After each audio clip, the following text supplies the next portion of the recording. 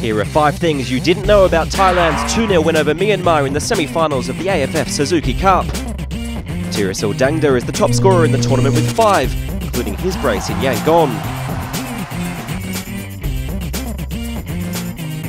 He's also netted his goals from just 5 shots on target.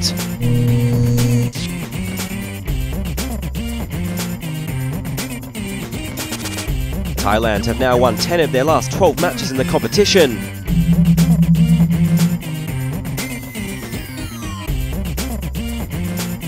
While Myanmar have never beaten the War Elephants in their previous 12 meetings.